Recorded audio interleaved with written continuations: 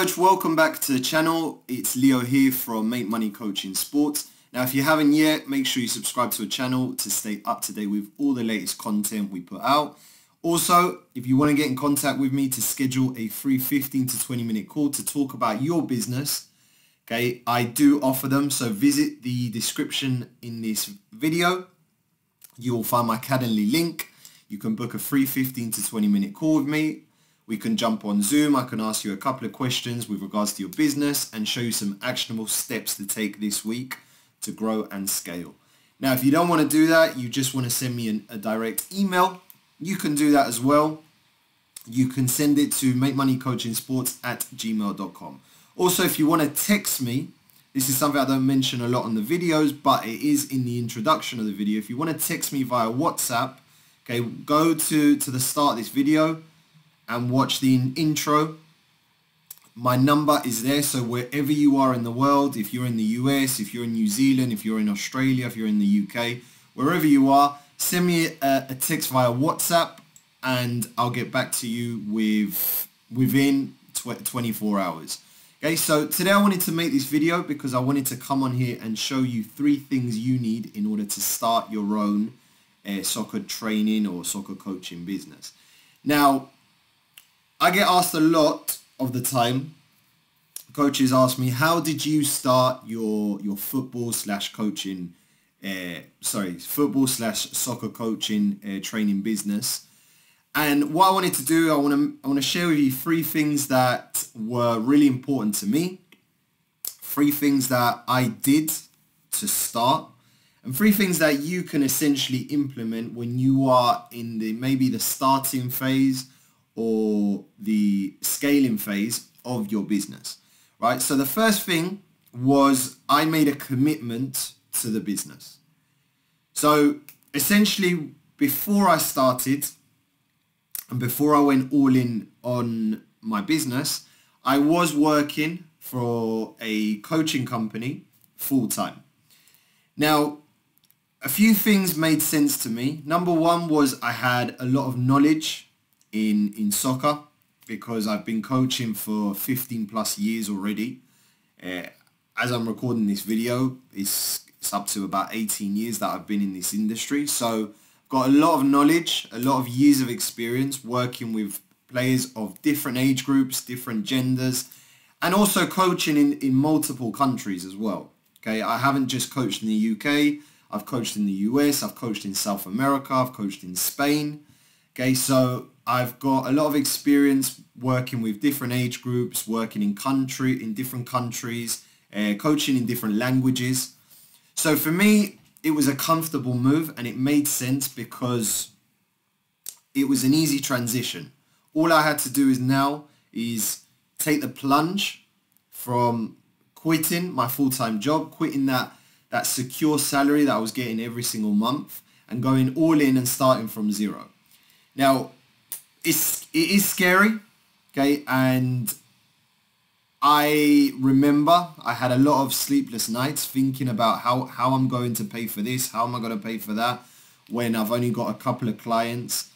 But ultimately, for me personally, and this isn't something I would recommend for all coaches, but for me personally, that drove me to continue to work harder, okay, because I knew in my mind that I wanted to do this full time. This was something that I wanted to do for the next 3 to 5 years, and this was something that made sense to me. So all I needed to do is I needed to learn how to sell, I needed to learn how to market, and I just need to get myself out there and known to parents. So before I did all of that, before I learnt about sales and marketing, I made a commitment that this is what I wanted to do, right? This is what I wanted to do.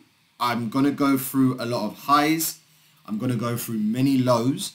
But if I stay the course, essentially, I know it will work. So that's what I did. I quit my full-time job. I went all in. So I had a safety net salary every single month that I was making. And then suddenly, I went to zero, okay? Now that is scary. Again, I had a lot of sleepless nights, a lot of stress, but it was something that I wanted to do.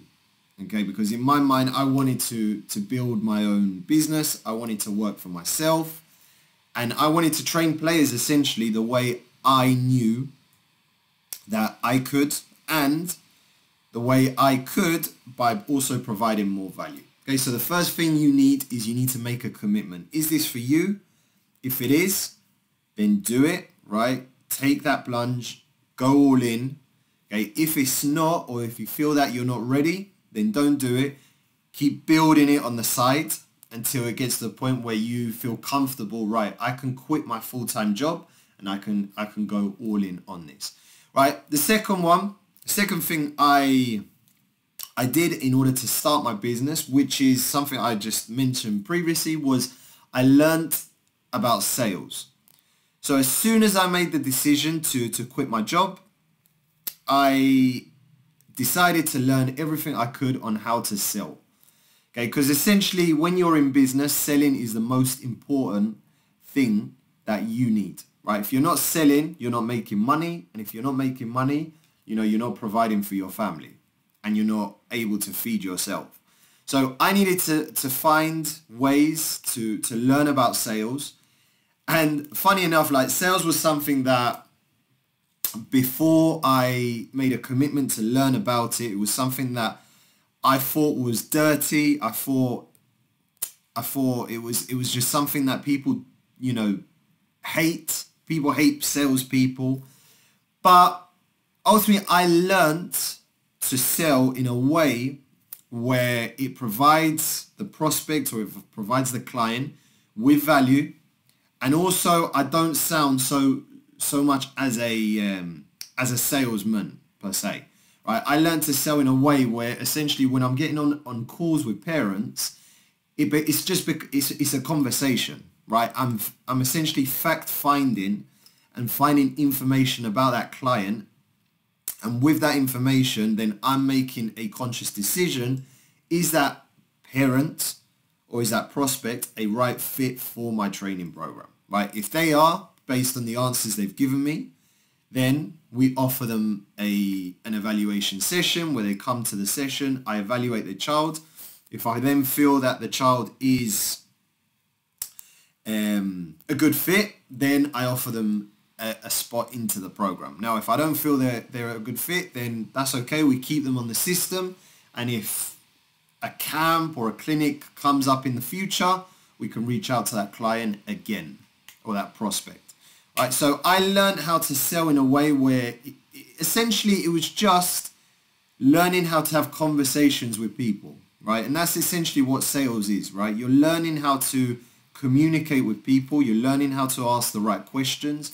You're learning how to fact find, how to gather information and make a conscious decision on whether that prospect, that customer is a good fit for your program, right? So number one, I made a commitment to go all in with the business. Number two, I learned sales, right? I went on multiple courses. Well, I found a mentor. That's the one I'm going to get to the third one. But I found a mentor who then taught me about sales. I attended webinars, seminars. I read books. I went all in on this area of sales, and I still do today, right? I still do today, and I just keep learning so that I can use different strategies into my business to help me become a more confident salesperson. Okay. Now, the third thing I learned, the third thing I did in order to start the business was I found a mentor. Now, the mentor in my case was Coach Ben. So if you haven't watched Ben's videos, right? Ben is the founder of makemoneycoachingsports. I was a client in his accelerator program. I was a student. I mean, I still am. I do work with Ben in the company. So I am a student, right? I watch his content, I learn his material, I implement it every single day. So essentially I am still a student of the game. Okay, I'm by no means perfect, right? There's always things that I can learn and improve on. But what I did is when I made that commitment, I said, right, I need to find someone that's already done what I want to do, and I need to learn off this person. Okay, so essentially I found Ben through, well, YouTube. It was through YouTube. I watched a lot of his content. I also watched the podcast we have. So I absorbed everything that he was sharing, and then I implemented, right? So I learned his material, his content, and I implemented it into my business. And that helped me to avoid a lot of mistakes that he made. And also it helped me to take a shortcut in business, right? Because a lot of people, what they do is, and especially in this industry with coaches, a lot of coaches have a lot of egos. And when there's egos, then what tends to happen is you make the same mistake over and over again. And essentially, you learn from that mistake. But what most coaches don't want to do, they don't want to invest in a business coach. They don't want to invest in a business mentor. So they will do things by themselves. They will essentially fail. They will make mistakes. They will make a lot of costly mistakes. And then by themselves, they might find different ways to figure it out and implement correct strategies into the business, which then essentially work. But when you do that, you have to know that that takes time, right? It takes time to fail, and it can be very costly, right? Because if you're taking 3 to 6 months learning how to do something, if you put a little bit of skin in the game and you pay for someone to show you how to avoid those 3 to 6 months and how to do it in 1 month, then your business will grow, and it will become stronger. So what I did, I learned everything I could off Ben. I invested into him as well. I bought a lot of his material. I joined the Sports Accelerator program. It was called something else back then, right? We've rebranded it. We've remodeled it since then. But essentially, he was my mentor, right? And he taught me how to sell. He taught me how to market. He taught me how to structure the business. He taught me how to essentially create systems within the business that it was simple. Okay, as soon as I get on a sales call, what's the next step I need to do? And then after that, what do I need to do? How do I close that client? How do I create promotions? How do I sell camps, sell clinics, right? How do I create online products?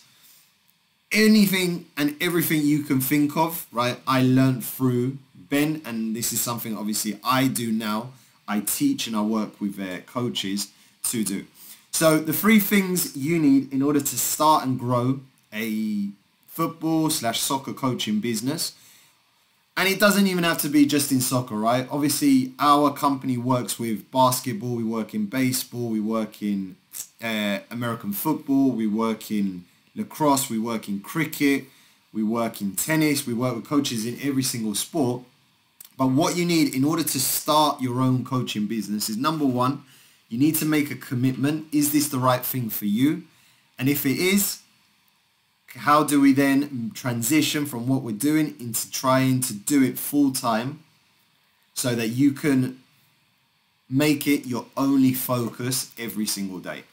Second one is essentially you got to learn sales and marketing. You have to learn how to sell and market your program, your business to prospects so they can buy from you, they can join your program, and then you can create referral systems where they're bringing in new like-minded customers into your company. And then the third one is find a business coach, right? Find a business coach, find a business mentor, someone that can help you to take shortcuts and avoid costly mistakes with your coaching business, right? So if any of these 3 things relate to you, and if you are at the stage where you want to now grow and scale what you're doing, get in contact with me, right? As I mentioned at the start of this video, there's 3 ways you can do that. The first one is book a free 15 to 20 minute call via the Calendly link. Second one, you can send me an email, right, directly to makemoneycoachingsports@gmail.com. Or the third way is wherever you are in the world, you can send me a text message to my WhatsApp number. Okay, so thank you for watching, and I'll see you on the next one.